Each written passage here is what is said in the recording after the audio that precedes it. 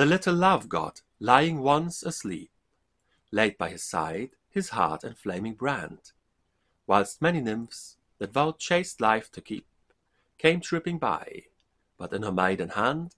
the fairest votary took up that fire, which many legions of true hearts had warmed,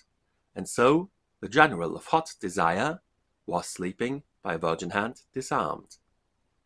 This brand she quenched in a cool well by,